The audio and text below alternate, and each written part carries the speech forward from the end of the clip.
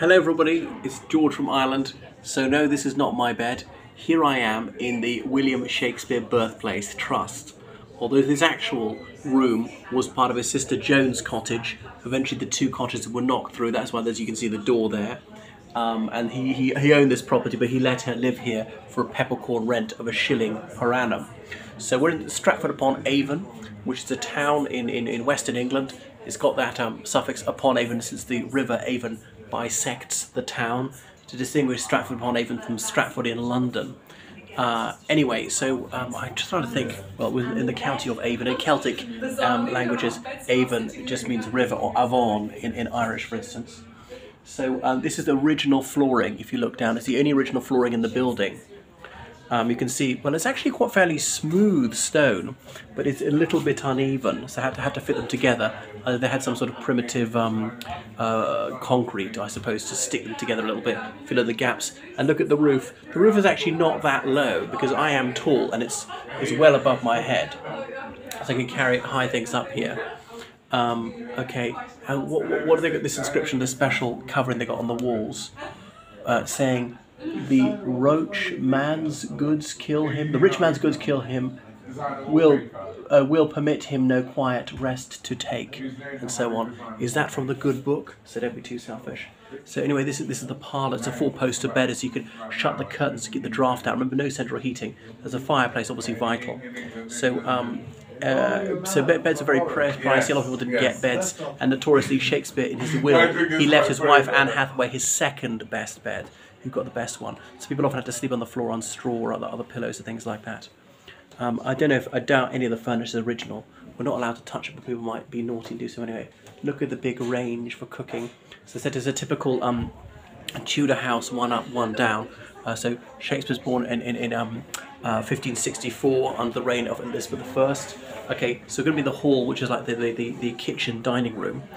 So this is the main social space in the house. Anyway, so you'll see a trestle table here with food, not real food, for the family to dine on. So Sister Joan lived through there with her husband and 4 children.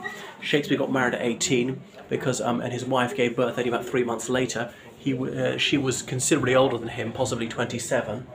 It's a bit of an old maid, so a shotgun wedding, I suppose. So you look, some of the clothing they would have worn at the time, and I think a lot of it, okay, they've got some wooden panelling. I wonder if some of this is what I'm actually touching here is original. Definitely some of the house is original. The foundations be original. I don't know if some of the wall I'm touching there is original. Obviously the furniture is not. I mean, those bricks in the fireplace, could those be original? And that piece of wood, I mean, I might be looking at a piece of wood that William Shakespeare looked at, and so in that way have a curious connection to him. So he did move out of this house later, became quite wealthy. So his father was John Shakespeare, was a glover, held various positions here in this town, prospered in his trade, and indeed was elected bailiff of Stratford upon Avon, effectively mayor of the town, having been an alderman as in town councillor for some years. So William Shakespeare's mother came from a fairly wealthy landowning family, not saying aristocratic family, but I mean there were certainly middle-class farmers. So that's why they owned a bit of this land, and so his family was unusually well off considering his father's trade in making gloves. And they knew the Harvard family, as in John Harvard's parents came from this town, Stratford upon Avon. Did William Shakespeare ever meet John Harvard? I'm not sure. London wasn't very large. The church where John Harvard was baptised in London is not very far at all from where the Globe Theatre was at all, about a mile. So it's quite possible that they did meet. The population of London was about 100,000. Strictly speaking, the Globe was not in London. We consider that to be Southwark, because it's just south of the River Thames. In those days, it'd be north of the Thames to be part of London. Anyway, but it's not documented whether they met or not. And then we can see the glover's workshop making things. So there's Dad making his gloves. Okay, the leather items, very important when obviously there was no heating, could easily get chilly.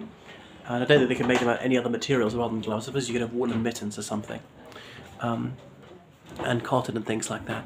Don't worry, I won't show the guide. No one else wants to be on this. And out to the high street. So that's it. So I thought there might be a gaggle of tourists, but apparently not. We can't go out this way, but I can show you a bit of the garden. And there we go. And a bit of the exterior of the building. So there were 2 cottages knocked together. And then they moved to another house called the New Place. Then So Shakespeare, he had that daughter Susanna, his firstborn. Then he had twins Hamlet and Judith. Hamlet died of a sudden illness, age 11. He's buried in Trinity Church, where Shakespeare himself rests for all eternity. Now we're upstairs in the Birthplace Trust, and you'll see a fireplace in every room, vital to keep yourself warm. But a large house was expensive to heat. A lot of wood and coal you'd have to purchase in order to do so. So looking out onto the street, and glass was very pricey. Some of it had small windows, open windows, small to not let in too much cold in the draft, and windows that could even be blocked up. You could put something in them to try and keep the cold air out.